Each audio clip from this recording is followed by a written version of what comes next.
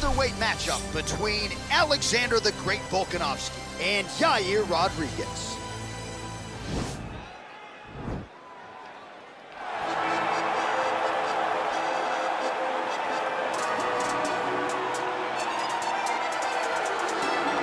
All right, so we get another look tonight at the great Yair Rodriguez. DC, it's hard to remember a fighter being as hyped as Rodriguez was when he made his UFC debut at UFC 180 back in 2014, and for my money, he has largely lived up to that. Yeah, he's lived up to expectation. I remember when we met Yair on The Ultimate Fighter Latin America, right away you understood that there was a star quality about this kid, but also an ability to just be free inside of the octagon, and it shows in his performances.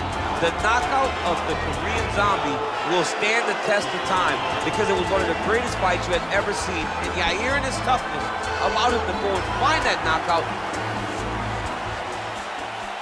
You ready?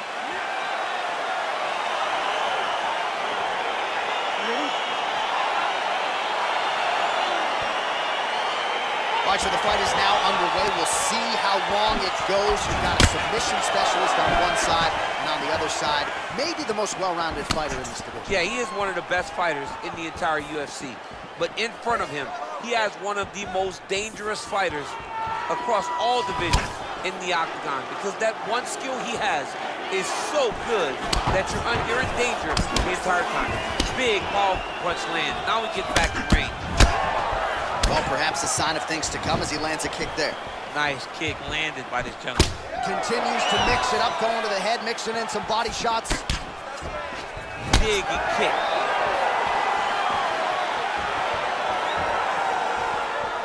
Oh, massive head kick there. We'll see if he can finish.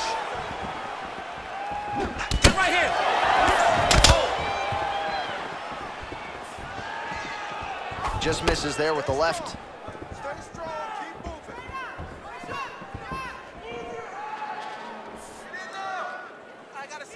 He's throwing every part of himself into these big leg kicks. Big punch lands. Ooh. While the champ Volkanovski continues to keep his opponent guessing here tonight, you lower the guard and he goes upstairs and starts to land the right hand there. Landed that beautiful right hand. But if you start thinking leg kick, if you start thinking right hand, Alexander Volkanovski will change levels and explode into you. And when he gets his hands locked, you're going for a ride. This guy's a full-on mixed martial arts fighter. Big kick lands. All right, he engages in the single collar tie. Now he engages in a Muay Thai clinch. You better protect that head. Great job securing the Muay Thai clinch. Watch for big knees to the body and eventually him switch it up with a big knee to the head. Oh, made good use of his size there as he lands the flush knee. So just over 20 total strikes have landed for Yair Rodriguez. Shot there on the inside, he's hit now. He turned his entire body into that uppercut and it landed exactly as he was hoping for. Boom! Big jab. Nice 1-2 there. Oh, straight right. Nice defense there, huge block. All right, so he lands a jab there, pretty nicely done, DC. You can really control a fight just knowing how to fight behind your jab.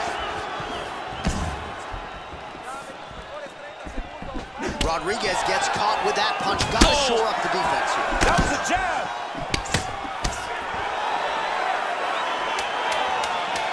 Seconds winding down in the opening round. Round 2 coming up next.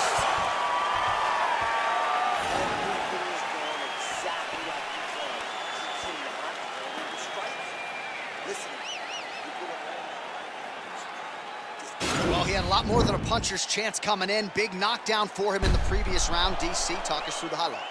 He got in his opponent's face, landed that big... All right, here we go. Round 2. It is Alexander Volkanovski and Yair Rodriguez. Big punch lands over the top. How's he gonna follow this one? He loaded up there on that high kick.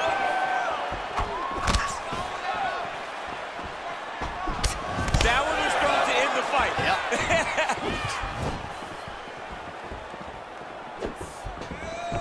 Lands a nice straight punch there. Now we'll see if he can follow it up.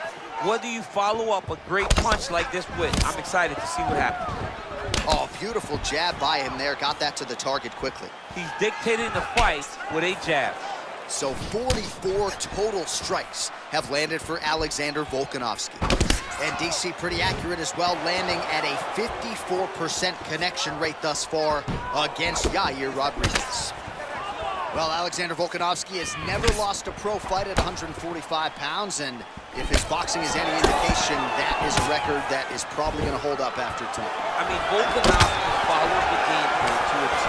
Whatever you set out in front of him, he is going to do, and he's going to do it at the highest level.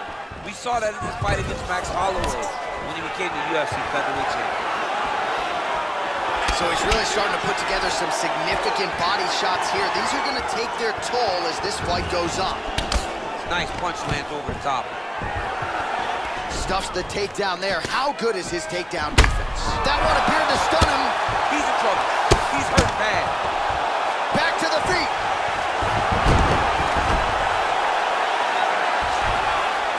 Right side control now, DC. You know he's in his element on the ground. A lot of tricks up his sleeve. A lot of tricks. Bottom fighter trying to control posture, unable to do so. And now he's in a lot of danger. He's got to grab that head or he's going to get blasted.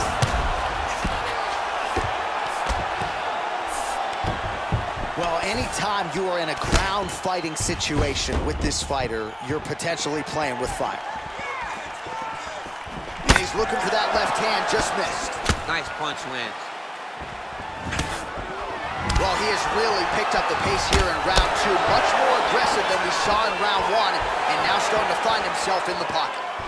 All right, so he lands another punch there, and he smells blood in the water, going right back at that kick. Absolutely. The opponent has a lot of scar tissue around the eyes.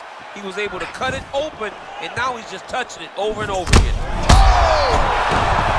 Dude's hurt. Throw him up. Go get him.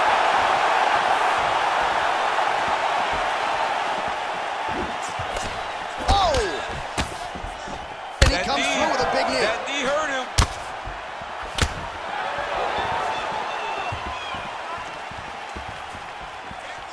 Oh! He's out! He got him!